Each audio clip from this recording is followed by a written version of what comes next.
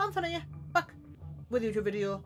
Like I said by the title, I'm here to show you how to unlock the M13 on the game mode DMZ. Now, can I just say before I start this video, this is just absolutely ridiculous.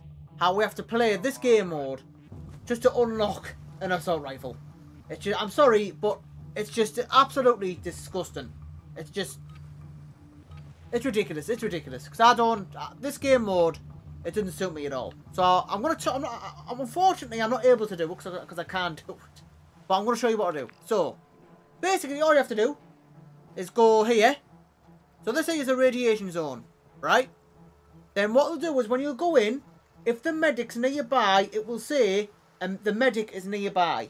Find the medic, kill him, get the gun, then exfil. That's all you have to do. However, yes, it does sound easy, but it's not. It's not easy.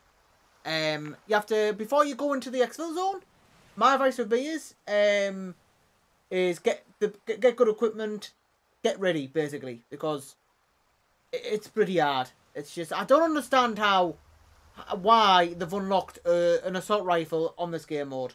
Don't understand it one bit. It's just frustrating.